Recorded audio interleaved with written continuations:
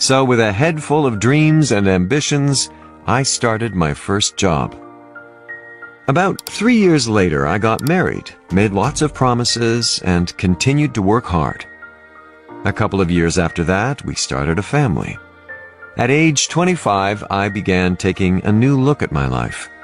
My weekly paycheck amounted to a grand total of $57. I was behind on my promises, behind on my bills, and discouraged, far from making the progress I should have made. I was willing to work hard. That was not the problem, but it was clear that it was going to take more than hard work, and I didn't want to wind up broke at age 60, needing assistance like so many people I saw around me, not in the richest country in the world. What, I wondered, could I do to change the direction of my life? I considered going back to school.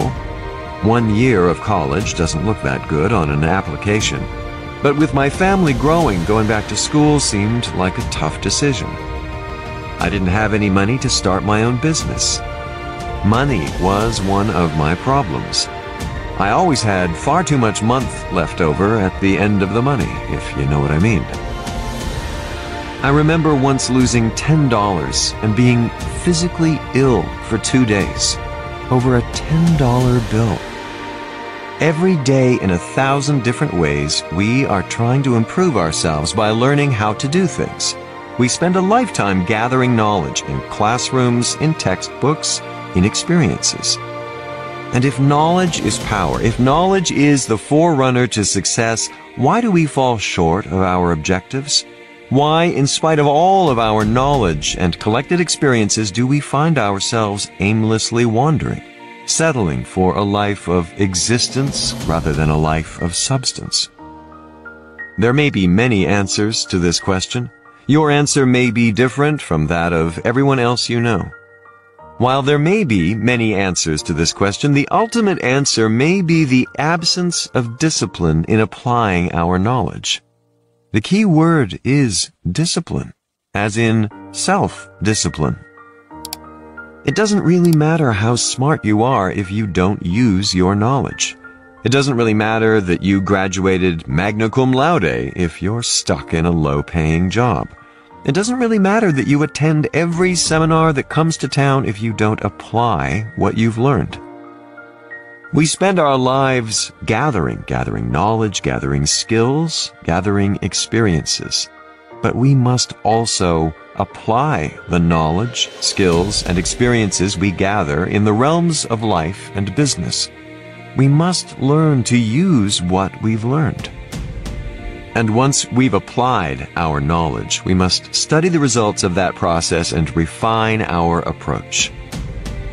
Finally, by trying and observing and refining and trying again, our knowledge will inevitably produce worthy, admirable results. And with the joy and results of our efforts, we continue to fuel our ambition with the positive reinforcement of continued progress.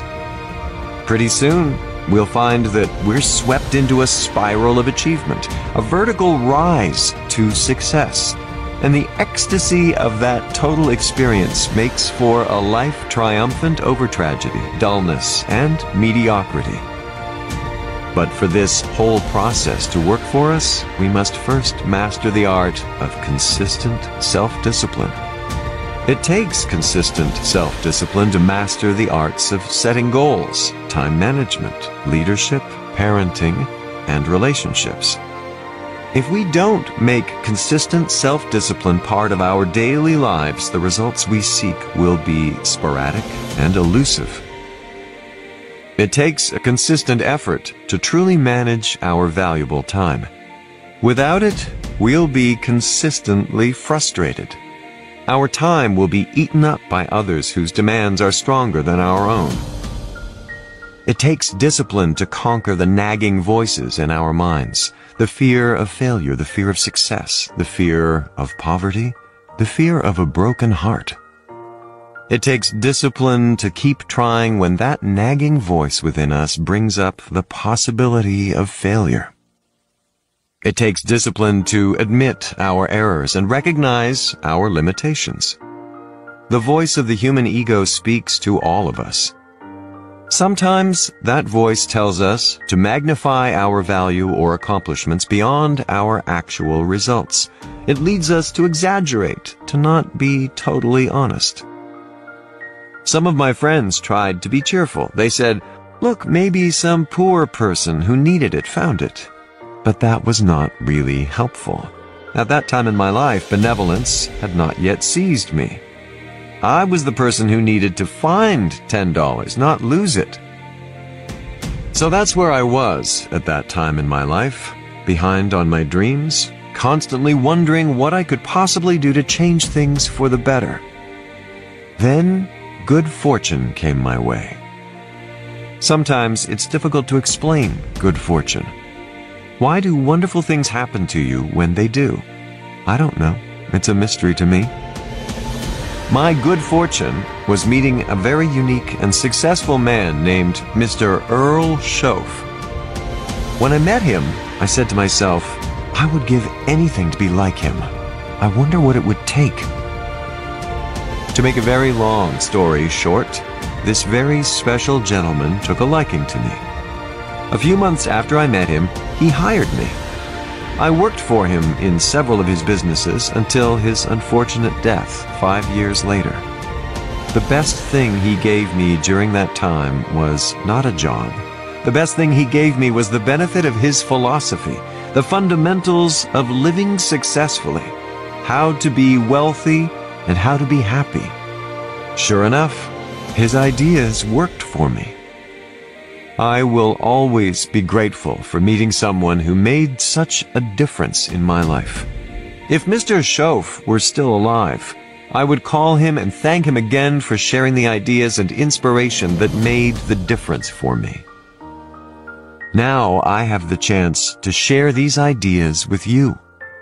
If you apply them in your own life, I know you will experience equally exciting results. And that's a promise.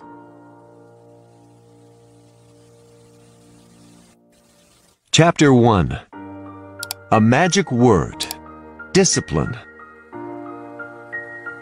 We must unweave every strand of our cable of habits, slowly and methodically, until the cable that once held us in place becomes nothing more than scattered strands of wire. The human will in action, driven by inspiration, enticed by desire, tempered by reason, guided by intelligence, can bring you to that high and lofty place called the good life. Discipline attracts opportunity, which is always attracted to ambition and skill in action. Discipline taps the unlimited power of commitment. Discipline, those unique steps of intelligent thought and activity that put a lid on temper and a faucet on courtesy, that develop the positive and control the negative, that encourage success and deter failure, that shape lifestyle and control frustration, that enhance health and curb sickness, that promote happiness and manage sadness. Discipline, the continuing process that brings all the good things. Remember, anyone can start the process. It's not, if I could, I would. Rather, it's, if I would, I could. If I will, I can.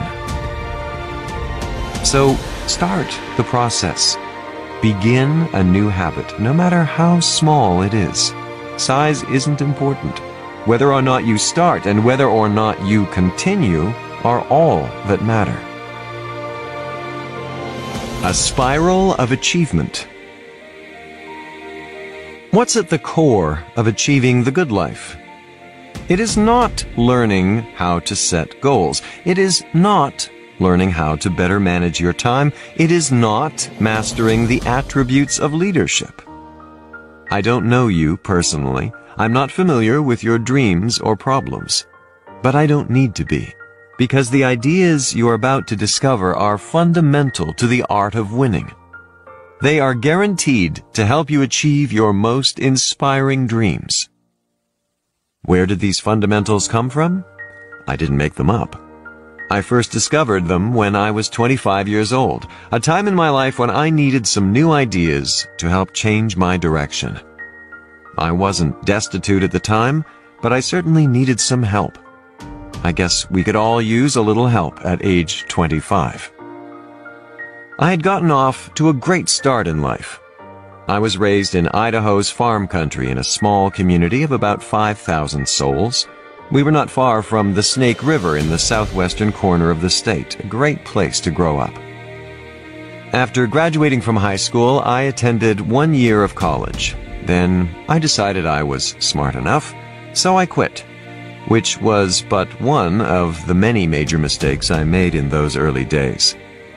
But I was ambitious and willing to work hard, and I figured that I wouldn't have any trouble getting a job, which turned out to be accurate. How do you get a miracle going? It's all a matter of discipline, and it begins with one simple step: doing what you can. Discipline enables you to capture your emotion and wisdom and translate them into action. Once you have seen and felt your ideal future, you will be ready and able to pay any price to get there. The bridge between thought and accomplishment. If there is one magic word that stands out above all the rest, it is discipline. Discipline is the bridge between thought and accomplishment, between inspiration and achievement, between necessity and productivity. Remember, all good things are located upstream from us. The passing of time takes us adrift, and drifting only brings us the negative, the disappointment, and the failure. Failure is not a cataclysmic event. It is not generally the result of one major incident, but rather of a long list of accumulated little failings. If your goal requires that you write 10 letters today and you write only 3, you are down 7 letters. If you want to make 5 calls and only make 1, you are down 4 calls. If your plan calls for saving $10 today and you save none, you are down $10. The danger is looking at an undisciplined day and concluding that no great harm has been done. But add up these days to make a year, and then add up those years to make a lifetime, and it will become apparent how repeating today's small failures can easily turn your life into a major disaster. Success, on the other hand, is just the same process in reverse.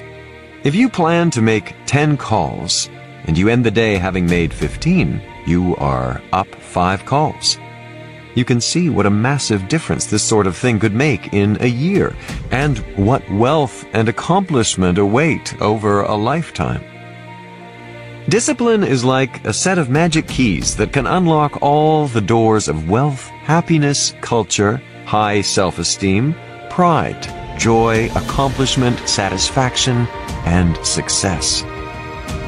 The first key to discipline is awareness of the need for and value of discipline, especially the discipline to make the necessary changes. What will it take? What must I do and what must I become to get all I want from life? The second key is willingness. More than that, it is the eagerness to maintain your new discipline deliberately, wisely, and consistently.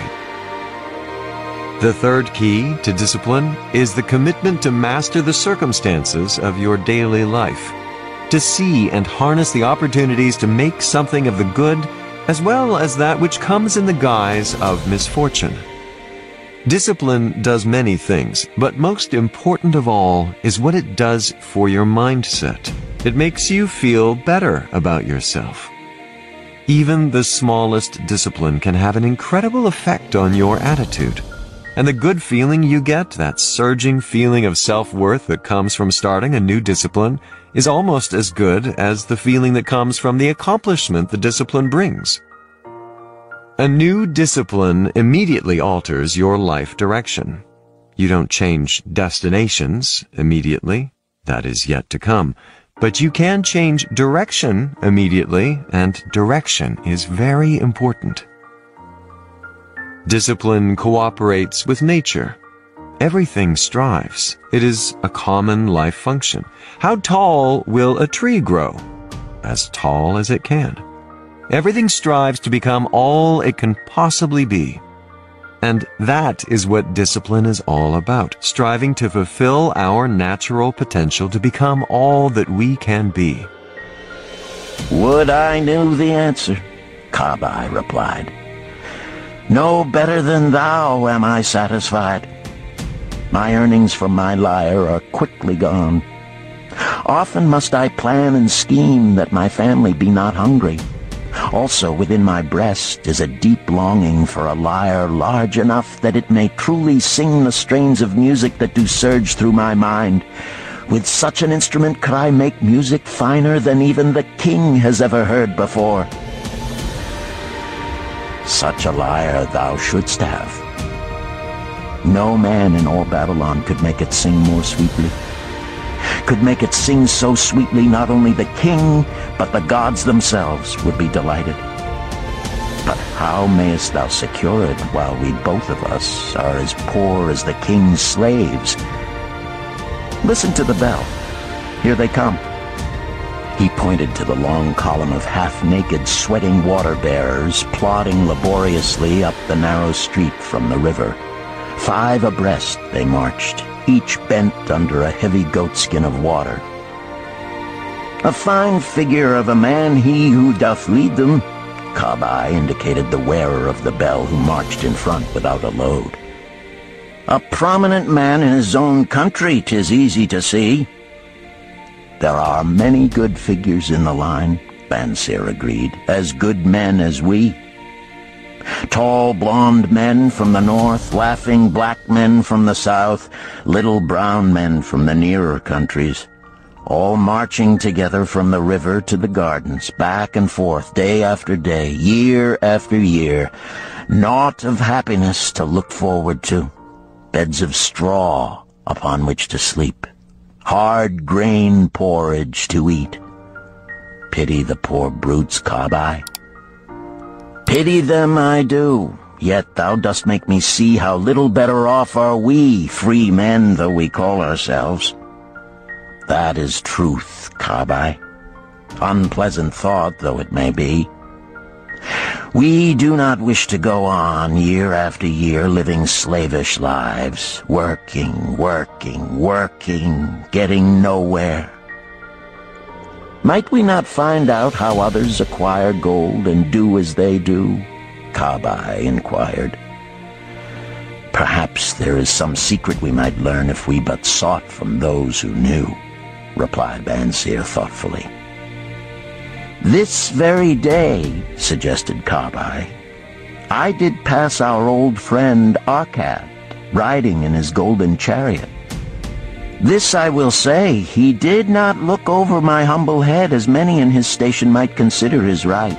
Instead, he did wave his hand that all onlookers might see him pay greetings and bestow his smile of friendship upon Kabai, the musician. He is claimed to be the richest man in all Babylon, Bansir mused. So rich, the king is said to seek his golden aid in affairs of the treasury, Kabai replied. So rich, Bansir interrupted. I fear if I should meet him in the darkness of the night, I should lay my hands upon his fat wallet. Chapter 1. The Man Who Desired Gold. Bansir, the chariot builder of Babylon, was thoroughly discouraged. From his seat upon the low wall surrounding his property, he gazed sadly at his simple home and the open workshop in which stood a partially completed chariot. His wife frequently appeared at the open door. Her furtive glances in his direction reminded him that the meal bag was almost empty and he should be at work finishing the chariot, hammering and hewing, polishing and painting, stretching taut the leather over the wheel rims, preparing it for delivery so he could collect from his wealthy customer. Nevertheless, his fat, muscular body sat stolidly upon the wall. His slow mind was struggling patiently with a problem for which he could find no answer. The hot tropical sun, so typical of this valley of the Euphrates, beat down upon him mercilessly.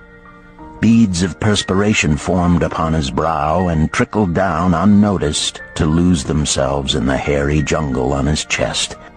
Beyond his home towered the high terraced walls surrounding the king's palace.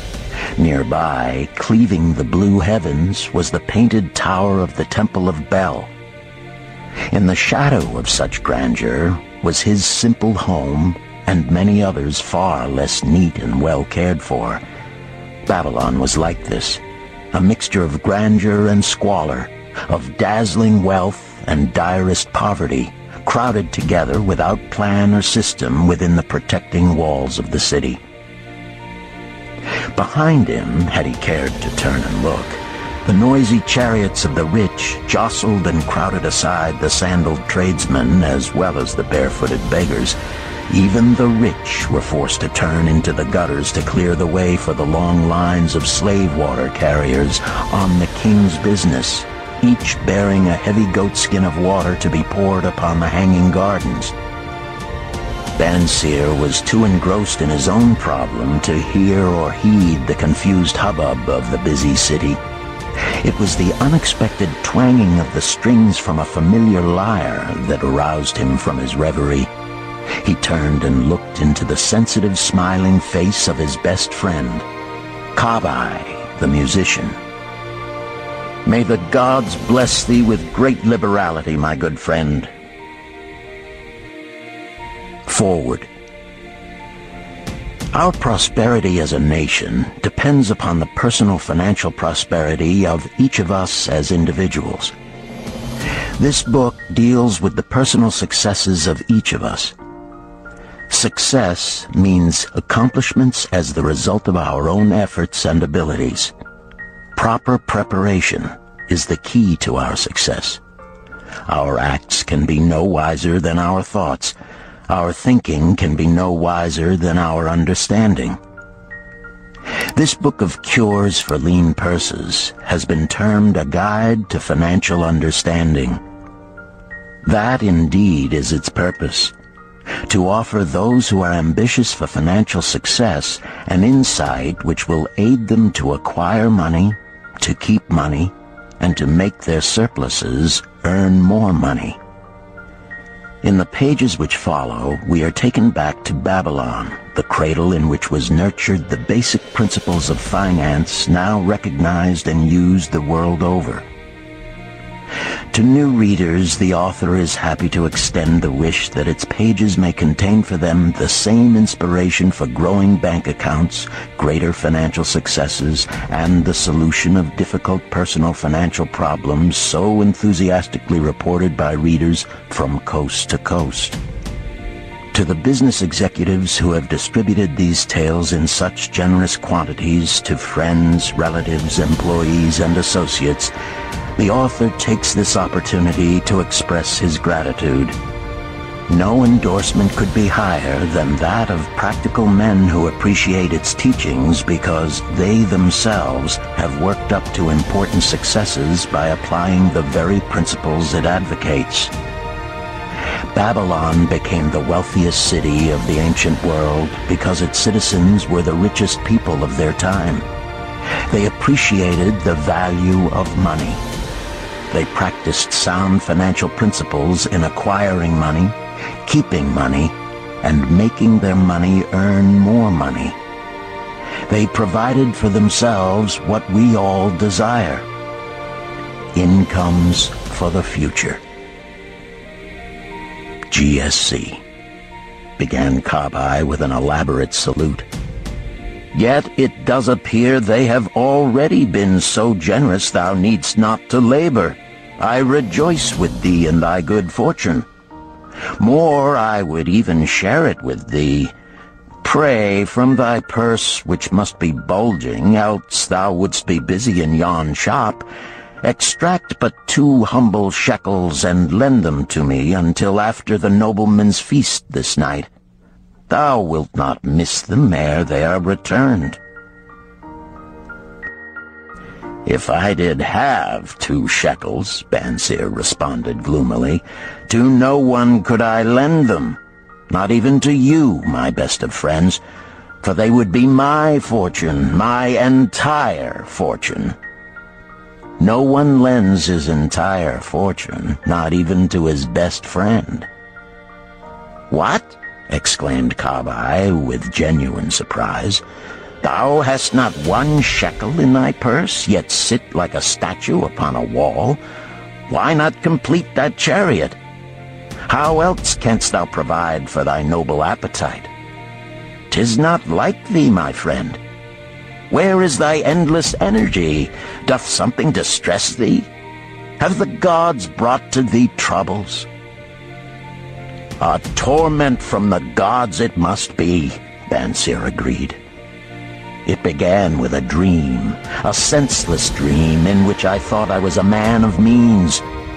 From my belt hung a handsome purse, heavy with coins. There were shekels which I cast with careless freedom to the beggars. There were pieces of silver with which I did buy finery for my wife and whatever I did desire for myself. There were pieces of gold which made me feel assured of the future and unafraid to spend the silver. A glorious feeling of contentment was within me.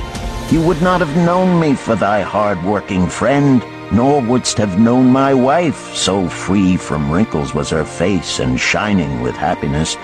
She was again the smiling maiden of our early married days. A pleasant dream indeed, commented Kabai. But why should such pleasant feelings as it aroused turn thee into a glum statue upon the wall? Why, indeed? Because when I awoke and remembered how empty was my purse, a feeling of rebellion swept over me. Let us talk it over together, for, as the sailors do say, we ride in the same boat, we two.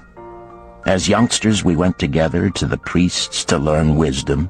As young men, we shared each other's pleasures. As grown men, we have always been close friends.